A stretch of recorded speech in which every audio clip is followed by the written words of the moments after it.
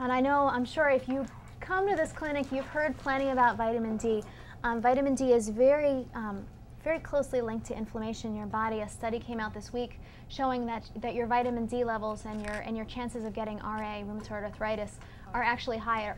And same thing with MS and whatever else. So the amount of vitamin D you're getting is really important. Most people in this country are deficient, if not extremely deficient. And it's something that's really important to get tested and get looked at, because it's probably the easiest, simplest, cheapest thing that you can do.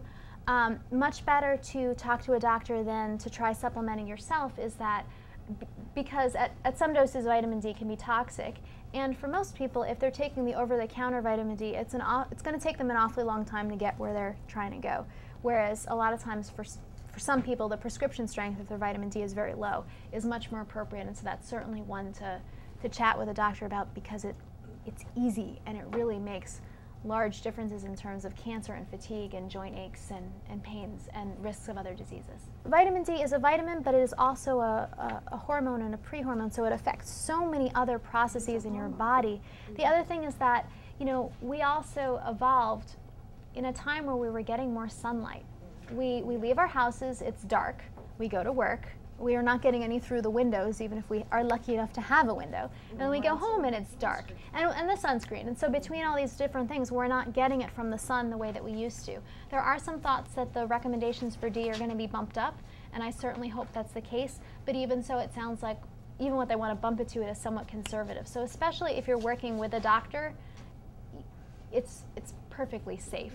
It is important to have a doctor monitor, because there are some conditions where it can be problematic. It's rare, but it's still important to look at and to be cognizant of. But a lot of, when the original recommendations were set, were to avoid rickets, were to avoid frank deficiency. Whereas now we understand that avoiding, you know, around 50 to 80 is where, and there's some people who say 100 to 150 is where you're lowering your risk of cancer and MS and lupus and fibromyalgia and so on and so forth. And it's such a long laundry list. But the whole thing is that our recommendations are old.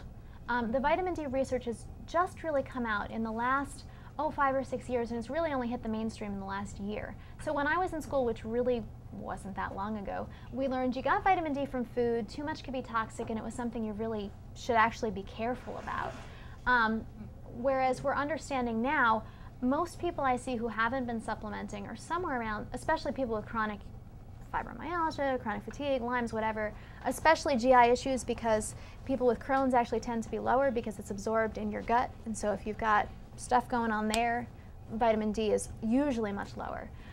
So with vitamin D, you know, the 400 we used to think was normal, but most people I see are around 20, 25 without supplementation. According to the NIH, we don't hit toxic range until 200. So that's a big fat range. One of the first studies came out in terms of supplementing vitamin D and the rates of flu.